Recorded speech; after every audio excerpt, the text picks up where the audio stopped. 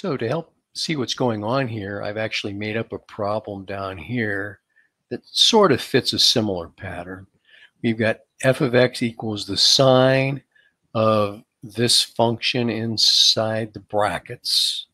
And if I want to take the derivative of that function, I have to take the derivative of this function right here, which is cosine, and everything inside the sine function stays the same. It's the cosine of this product of two functions. But then I have to multiply by the derivative of the inside. That's the chain rule. And so here's an example of using the chain rule. This is a product of two functions. I don't want to bother raising x plus 1 to the 8th power and get 9 terms and then distribute the x squared. So I'm going to use the product rule. The derivative of the first function times the second function plus the first function times the derivative of the second. And that's what we're going to do here.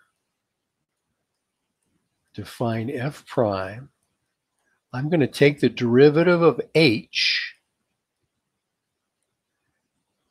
which I don't know what h looks like, so I'm just going to call it h prime. And everything in the brackets will remain the same, just like it did down here when I took the derivative of the sine. So g of x times k of x. But then I have to multiply by the derivative of the inside, the chain rule.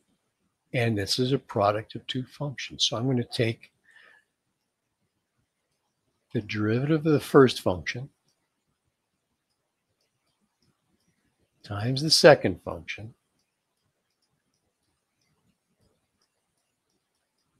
plus the first function times the derivative of the second.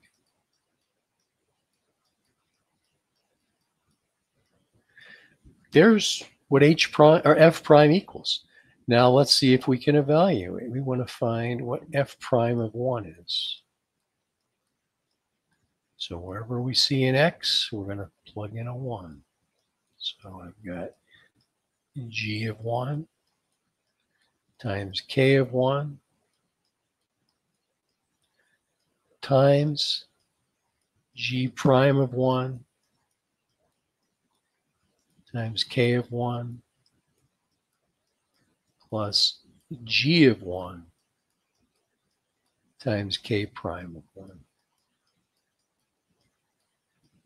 And hopefully we're given values for all of these. G of 1 is 6. K of 1 is 0.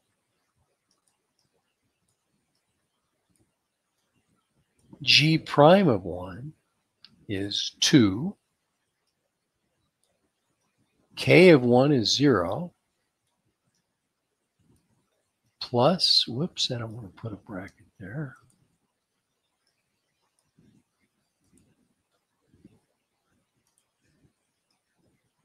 Plus g of 1 is 6. K prime of 1 is negative 6.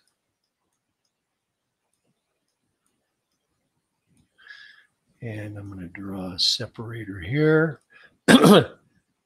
6 times 0 here is 0. H prime of 0 is 6. 2 times 0 is 0. 6 times negative 6 is negative 36. This is a plus. 6 times negative 36 should be our answer. 36, 3, looks like negative 216 if I did the multiplication correct. Okay, so all this is a test of your knowledge of how to employ the chain rule and the product rule. There you go. Hope that helped. And if you have any questions, post a comment.